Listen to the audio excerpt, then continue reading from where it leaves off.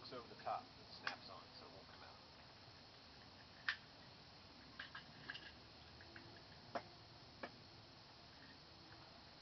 This folds out. This is the fuel valve. These things are also in the bag. Don't you gotta wrap that like around the... Yep. These are the heat shields. Oh, the heat. This stove needs these. This one is optional. I usually use it. It goes underneath. It helps to reflect the heat up onto your pot, and it makes makes it a lot more efficient. Without these heat shields, this stove will burn, I don't know, maybe 5 times as much fuel as it needs when you use the heat shield. And then that goes on the inside of them, or not? This goes around the outside. Okay, yeah. This one is very important. This one is not optional, and the reason for that is because this stove puts out an awful lot of heat, and without this heat shield in place, it will heat up the fuel bottle. And then the fuel bottle would explode. The fuel bottle could explode if it heats up too much, especially if it's laying like that.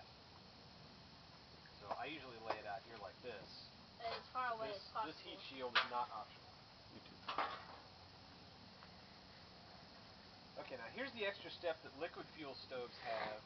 The pressurized guys don't have to do. I'm going to open this valve all the way.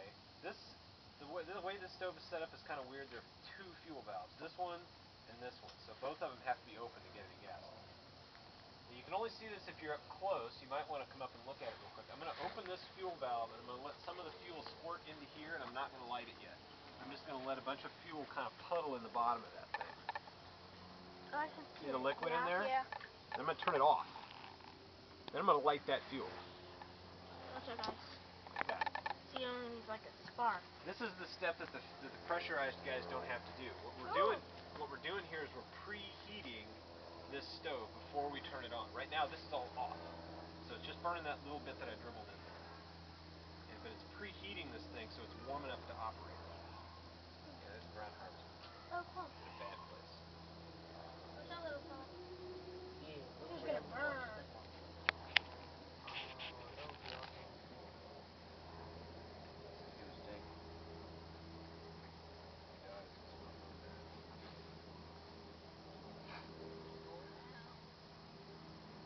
Starts to go out, it's okay if it goes all the way out. I usually try to catch it before it goes all the way out, because then I don't have to light it again.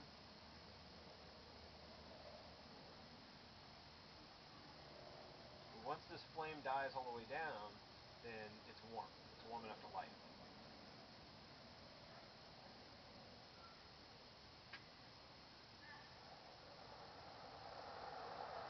And that's what you want, is that blue flame. If it burns yellow, it's not hot enough, and you've got to go back and preheat it some more. Blue flame is really, really hot.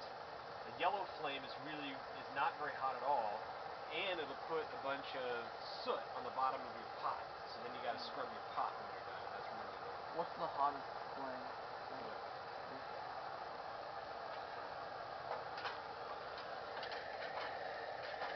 You put this around there like that, and you're ready to cook. Put your pot on.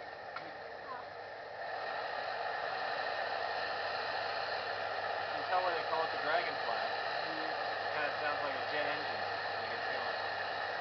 It doesn't seem that loud now, but if you leave that on while you're cooking for about 45 minutes, then when you turn it off, everybody's like, wow, it's really quiet out here.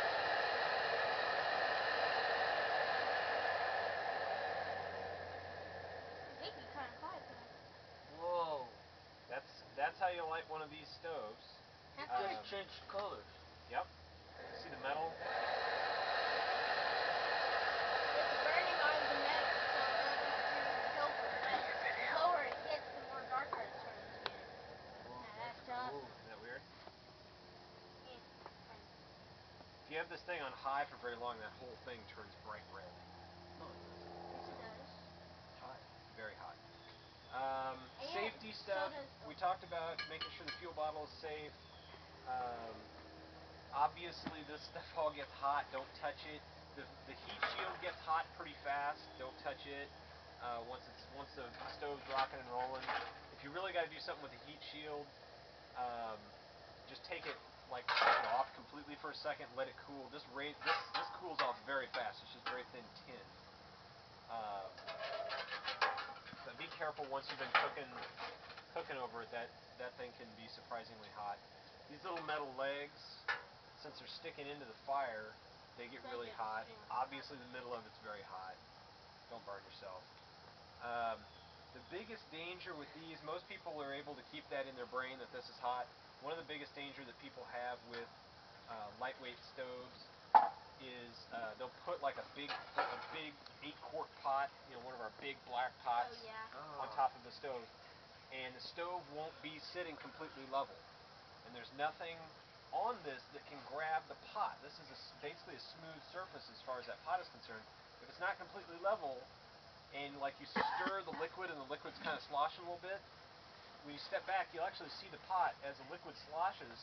The pot will just kind of slide a little bit more and more and more off the edge of it, and eventually it can fall off. And a lot of backpacking stoves have a very small area to hold up the pot. Some of them are only this big, so it doesn't take much sloshing at all, and it can fall over. Well, 8 quarts of boiling water falling over if you're sitting right there, that's a problem. So you got to be careful of that. Especially if it's all for you. Yes. Okay, this is not cool.